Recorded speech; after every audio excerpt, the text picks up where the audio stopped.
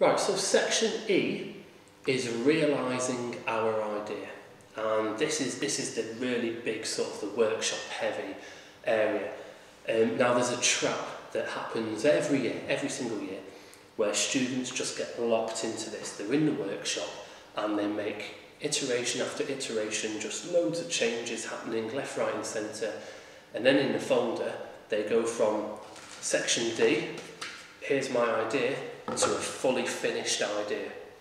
And there's no in between, there's no explanation of how they got there or what happened.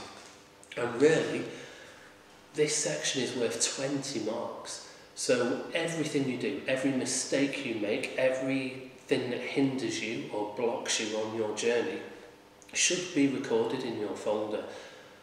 I'd expect to see maybe 2 or 3 slides devoted to this section. And it's an opportunity for you to talk about quality control and quality assurance, talk about the settings you've used on any machinery that you've used, a laser cutter or a 3D printer. How have you made sure that the settings were right and the material was right? How did you choose your material? So there might be some research into the materials that are going to be the most effective for your final product. And you might actually be testing as well. So let's say if you're making a box, you might test some joints with some different woods to see the impact. You might try some different joining methods. You might try some different finishing techniques and just test and sample all of these different things. You might make some jigs or some kind of templates to help make sure that your quality is correct as you come to produce your final product. And all of that stuff should be in section E. So it's really very technical and very hands-on. For example, I talked about this styrofoam model for a comic book stand. Now, it works and it was developed. The next stage was that they created a CAD model version of this. Now, even if they'd never got round to making this final product, that's enough to still get full marks, because they're showing that journey and they're showing where it would end up.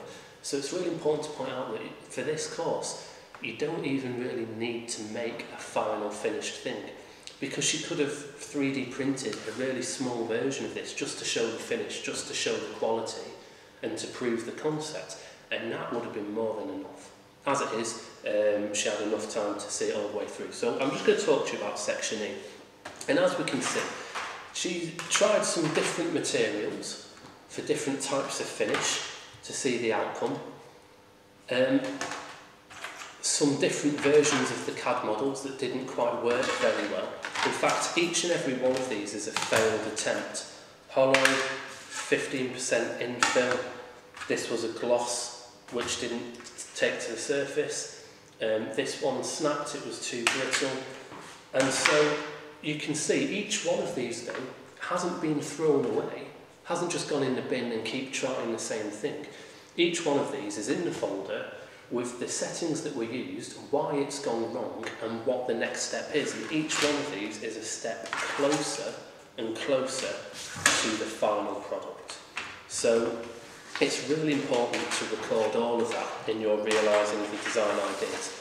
And as I say, if you're making a product out of wood, then you should be testing different types of woods. You should test different joining methods. You should apply some different varying finishes and record the results before you commit to making your final product. You should be exploring all of these options that are available to you. If you're making a product out of acrylic, well, why are you doing that? Have you thought about the sustainability implications? Do you know what the right settings are if you're laser cutting it? Do you know what the right settings are if you're 3D printing with PLA or ABS? Which material are you going to choose and why are you choosing it? So all of those decisions should be really, really well documented in your folder.